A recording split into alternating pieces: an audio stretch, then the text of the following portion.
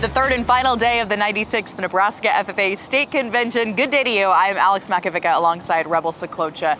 It has just been a jam-packed 3 days. So good to see all these students around here. Oh my goodness, there are over 7,000 FFA members in Lincoln this week, competing in contests, of course, attending workshops. And yesterday, the career fair was on the concourse here at Pinnacle Bank Arena, and students had a chance to look at various career opportunities within agriculture.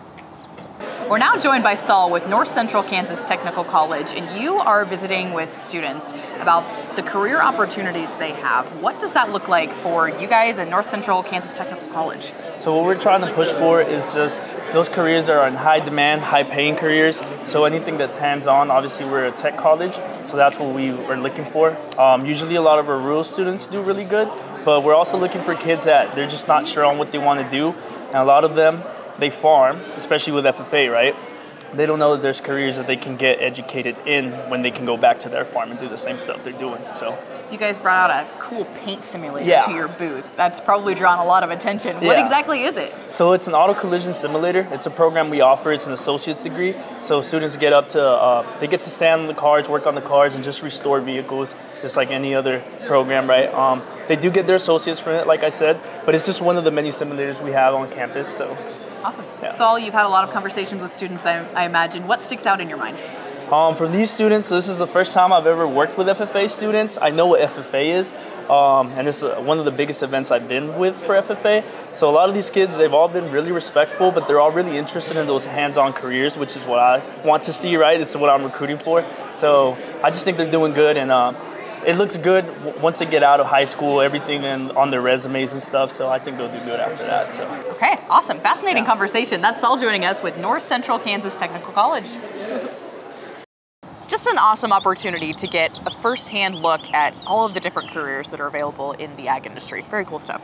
Absolutely. If you're not following us on Instagram or TikTok, which you should be at Rural Radio Network, we've been having a lot of fun chatting with members and doing some creative things on social media. You guys describe FFA in one word. Oh no. What's the question? Leadership, inspiring, educational, amazing, spontaneous, awesome, commitment. Oh. Do I just say it? Yeah. Leadership. I think FFA is hard work. Dedication. Powerful.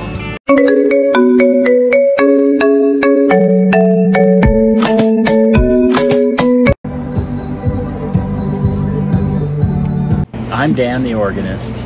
My jacket came from Facebook on one of them clothing stores. My shirt was a hand-me-down from my brother Bob, which is brand new in the package, he never wore.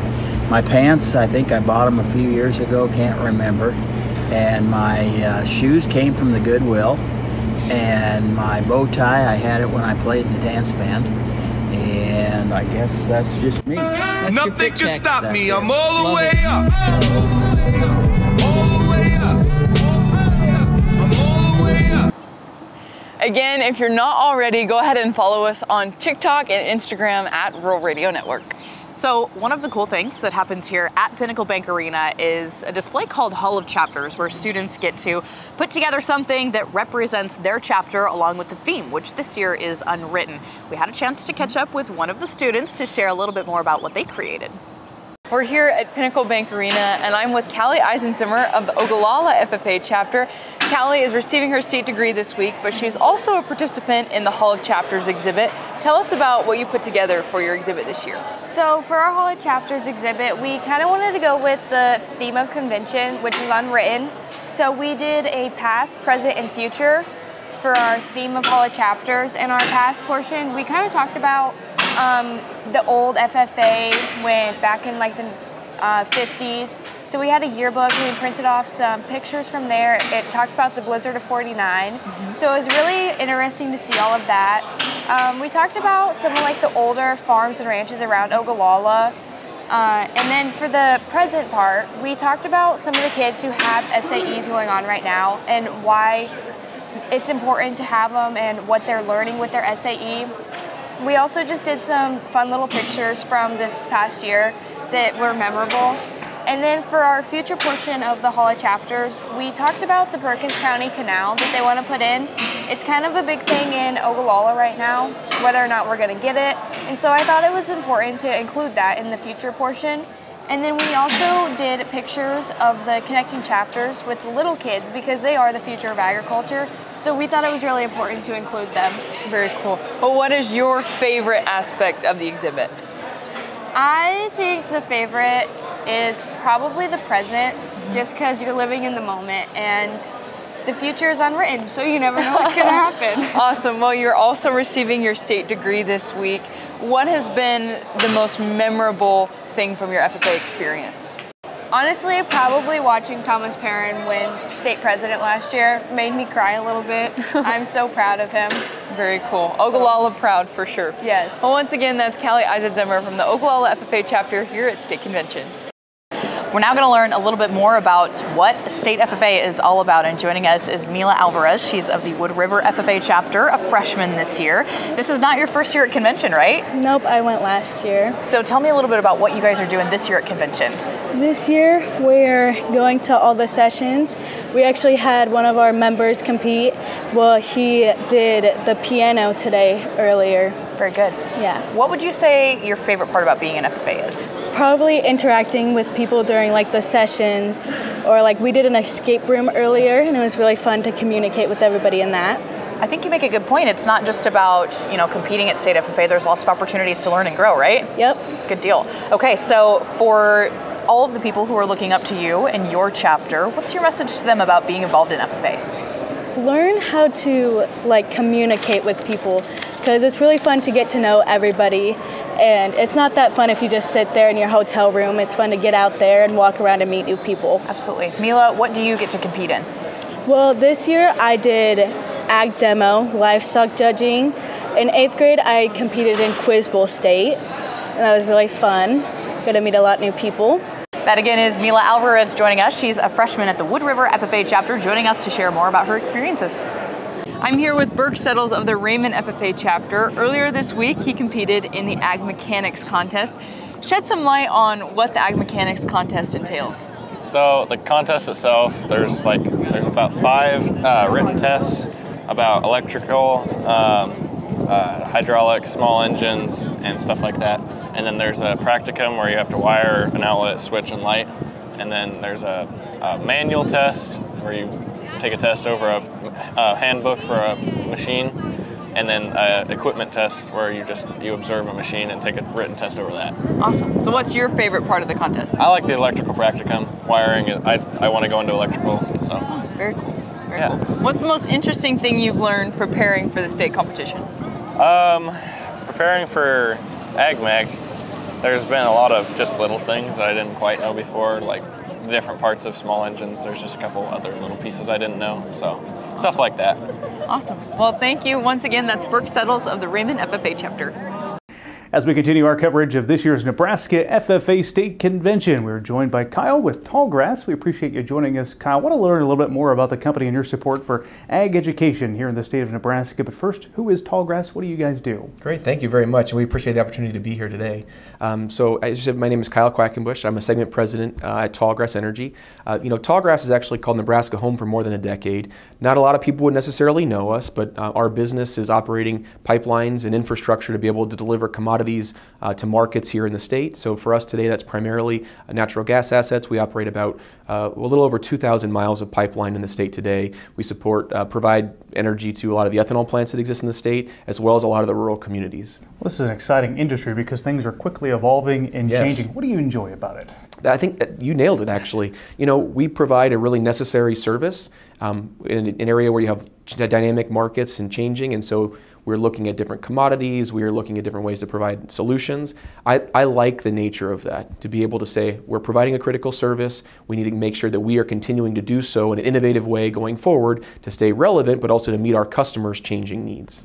Well, Tallgrass is supporting Nebraska FFA Foundation through a variety of ways, including sponsoring the stream, which we appreciate you joining us to shed a little bit of a light on that. But why invest in agricultural education here in the Cornhusker State? Yeah, no, great question. So we have this statement at Tallgrass that we say to each other that, when farmers and ranchers do well, we all do well. And we can't think of a better way to support that or back that up than by supporting the FFA Foundation here in Nebraska. You know, as we think about the FFA, you know, this investment that we're putting forward here is about, you know, innovation and opportunity for future generations. And so we want to make sure that these students have the tools, the mentorship, the opportunities that will help prepare them for the next generations of challenges and opportunities that they have the ability to take advantage of. Well, there are 8,000 FFA members and supporters here in Lincoln for Nebraska FFA State Convention. That's certainly exciting. I want to ask you this question. When it comes to the next generation of agriculturalists, these youth involved in ag education today, what kind of advice would you give them? Sure. Thank you for asking. These are the important questions. So first of all, you know, these will be big picture things.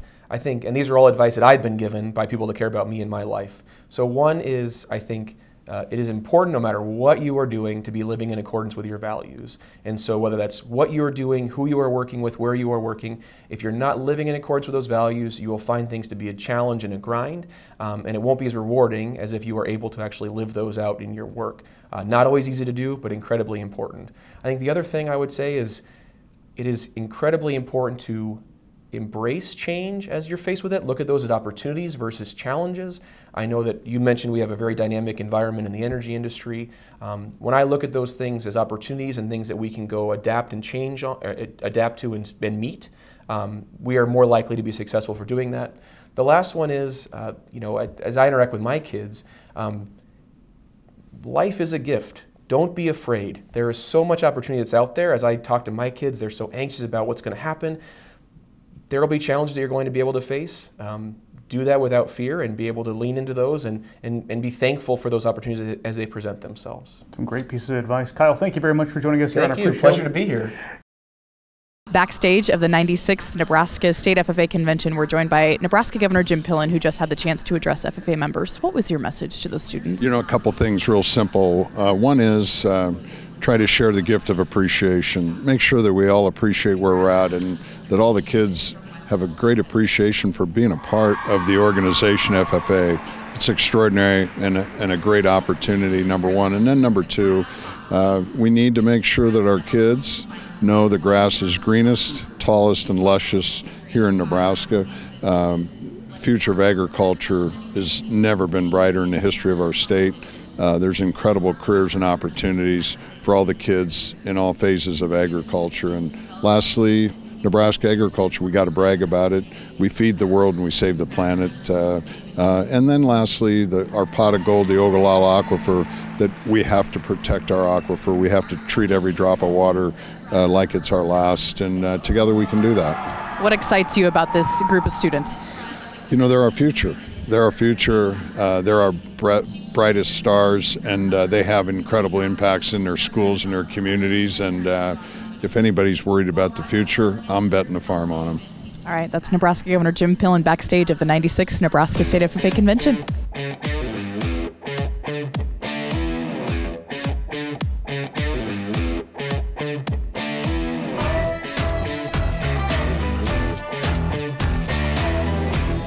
Just a snippet of those Hall of Chapters displays that are available to see over on the main concourse of Pinnacle Bank Arena. These students put in a lot of work into those. Absolutely. At every general session so far, retiring state officers have had the opportunity to deliver their retiring addresses. Bryce Duskett had the chance to catch up with retiring state FFA President Thomas Perrin.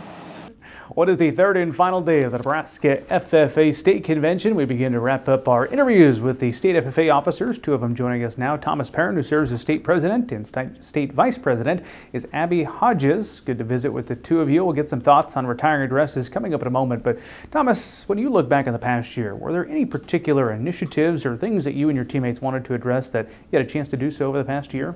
Yeah, when we all got together for the first time in April, we came up with our team goal for the year, and that was to really grow students and give them the possibility to grow into the best individuals they could be this entire year, and to also make those connections with those students.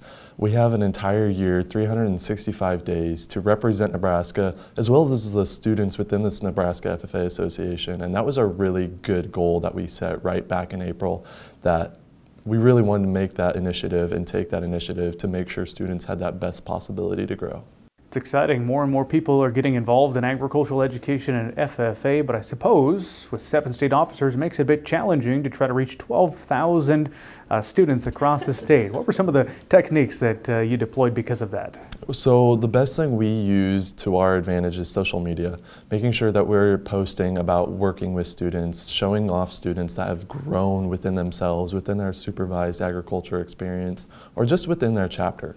Also, taking full opportunities when we are with students, whether that's at EDGE conference, COLT conference, or even most recently on chapter visits, making sure that we're making those connections and showing them the opportunities that are available to them within the organization at their community level, state level, and even at the national level. Abby, we talk about chapter visits with each one of our interviews here. For you, as you look back at those, any particular stories of memorable things that happened on those you'd like to share with us? I think, first of all, I came from southeast Nebraska, so when I traveled west, it was Kearney was western Nebraska, so a lot of traveling went on. I had a chapter visit on my birthday, and so the Shelby Rising City chapter really celebrated me well, and so it was honestly the best possible thing to do on your birthday was to be with students and members and get to hang out with them. Well, one of the things I can't wait to see is your retiring address. What is your retiring address titled? What's your message to the members? My retiring address is titled Overwhelmed with Joy. And the basis of it is often we get overwhelmed with all of the stuff we have to do, like schoolwork and extracurriculars and things like that. But instead of being overwhelmed with stress, I try to be overwhelmed with joy and look for the joy in all of those moments. Thomas, let's get your thoughts on your retiring address. You delivered at the 7th and final session. No pressure or anything for you. It's the final message that members will hear.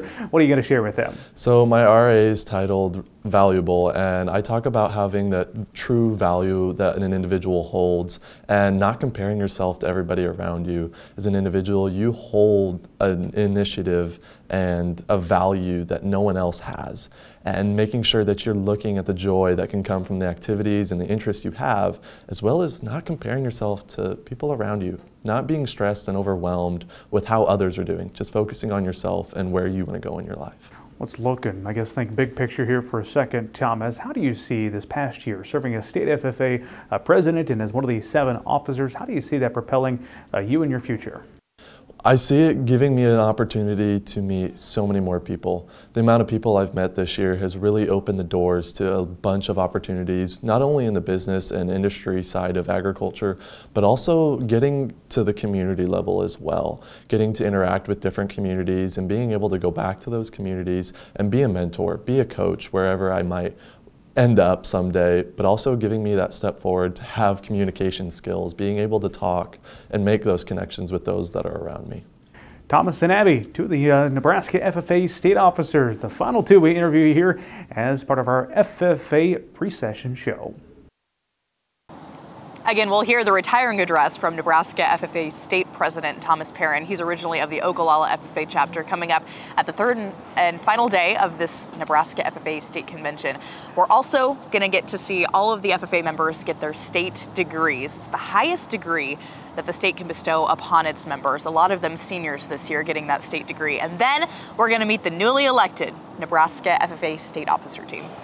Awesome. It has been a jam-packed few days here in Lincoln. That'll do it for our pre-show coverage here at the 96th Annual Nebraska State FFA Convention. Let's head on side to Pinnacle Bank Arena.